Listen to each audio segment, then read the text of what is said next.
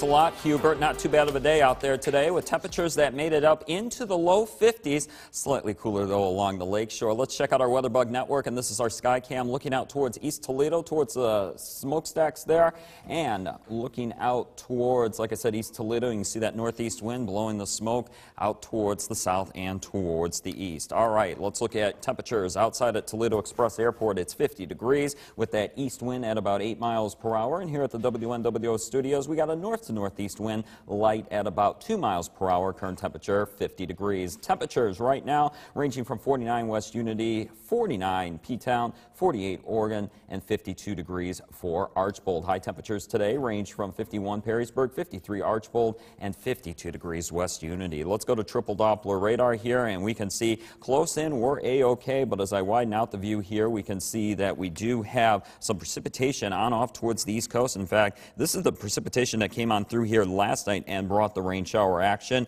And we also have that cold front, but it has now turned into a stationary boundary, and it's right along from about Montreal back through western portions of New York. Drew that front a little funny and backwards, but right about here. And then you also, what you have is an area of low pressure that is really starting to get going at the bottom of your screen. What this low pressure is going to do, in addition to another upper level disturbance here, I'll throw another low on here. In fact, I'll just draw it, and we do have another area of low pressure right where that arrow is. What that's going to do is swing on in and really give this low pressure energy and ride up the east coast, and believe it or not, give a snowstorm to western Pennsylvania, western New York, and portions of eastern Ohio. We do not have to worry about that. Now, as we look at what's ahead here over the next 24 to 48, even 72 hours here, as I'll step on in, there's that low pressure system across southern portions of North Carolina, northern portions of North Carolina, in fact, near the Charlotte area.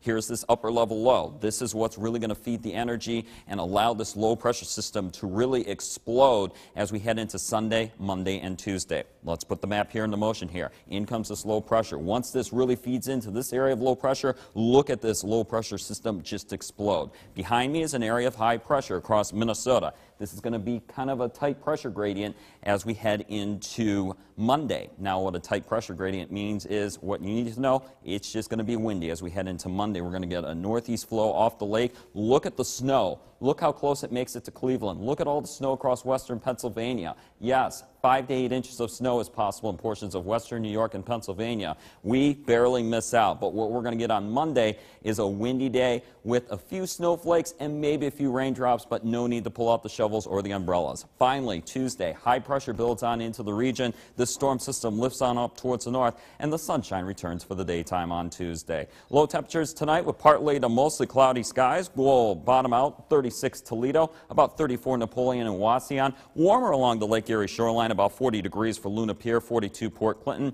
with a north wind around 10 to 15 miles per hour.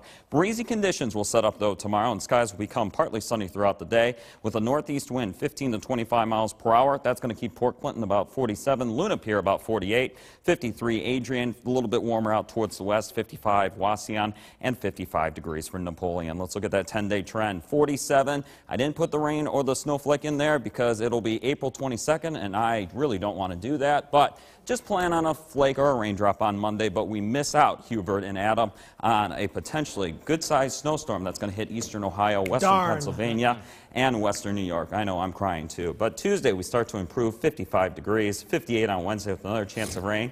Then we cool it down towards the end of the week on Thursday. Sunny skies, but cool. High temperatures in the upper 40s. So, Tom, you just spoke for 3 minutes, and all I got from it was we're not getting any snow. So, okay, that works. That works. In January, we had 60-degree weather. In March, we had 80-degree weather. And in late April, we're getting snow. What's May going to bring? January weather? I don't get it. We'll see. All right. Thank you so much, Tom Kippen.